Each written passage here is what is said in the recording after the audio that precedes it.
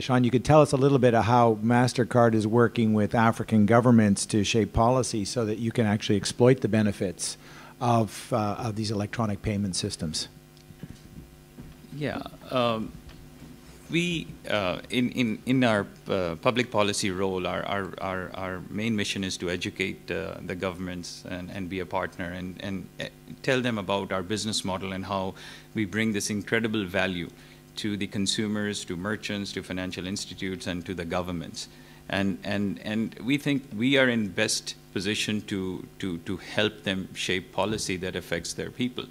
Overall, if there's a common theme across governments and policymakers, I mean, their main mission is to improve the lives of their citizens. And you know, so there are some common initiatives that we see across different countries. You know, they have to do with efficiency, transparency, managing risk, financial inclusion,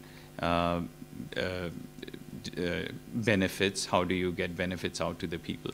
And then, so we have partnered with governments across Africa in addressing some of these needs, and that is the role we fulfill.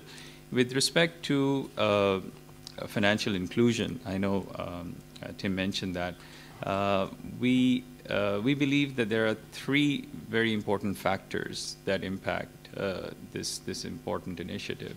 That's knowledge and understanding of financial services that are available. That's trust in the provider. And then there is access to the financial services and actually a physical access as well, the access points. So those are some of the things that we have been closely working with governments and to bring safe, smart, and reliable solutions to the people.